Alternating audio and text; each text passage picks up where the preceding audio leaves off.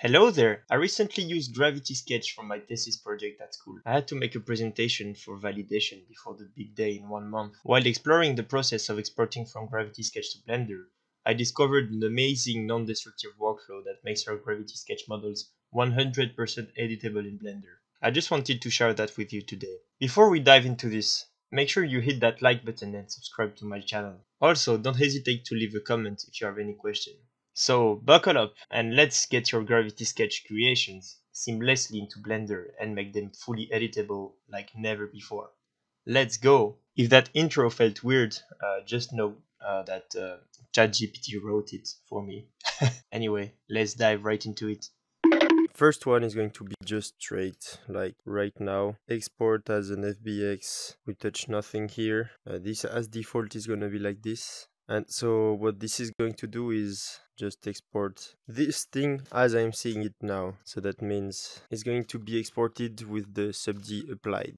Second way to export, here this model, I made it with creases. These hard edges are hard because of a crease, and this is not going to export correctly. So with this method, you're going to have to add the creases later on Blender, but this is the one I used because it's the most volatile. I can modify it a lot better after in Blender. The reason I use Gravity Sketch is for proportions and stuff, and then in Blender I refine it, make maybe the surfaces look better. So yeah, I'm going to touch nothing here, export again. FBX is cool. You can export as OBJ too, but it's personal preferences. And then here, I'm going to go sub-D mesh control, and this is going to export basically the box mode.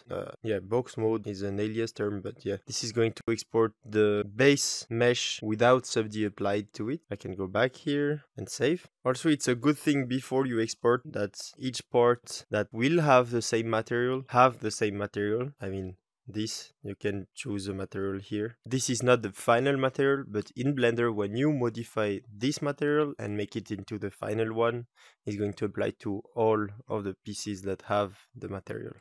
Last methods, remove all the creases. And instead of the creases, what we're going to use is simple mesh density around the edges. Density around the edges that are supposed to be creased.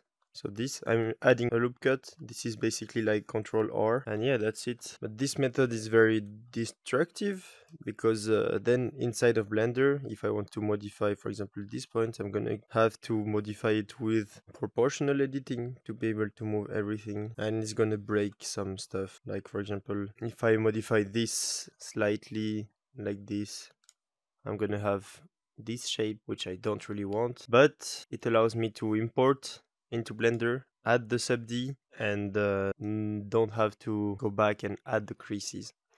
So I'm gonna export this now as export 3, so FBX, still sub-D mesh as a control. Up, let's go. So those are the 3 ways I would export. First one is the most destructive because it applies the sub-D. Second one is the best for conserving the editability of the model, and the last one is an in-between of both.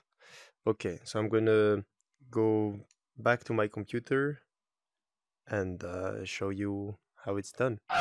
Okay, so I'm back inside of Blender and I'm going to import every export we made into a separate collection. Import FBX. There is always an empty, like it's always parented to an empty, and I don't really like that. So first thing I do when I import from Gravity Sketch is I select all the meshes, Alt P and clear parent and keep transformation, and then I can just go ahead and delete all of the empties.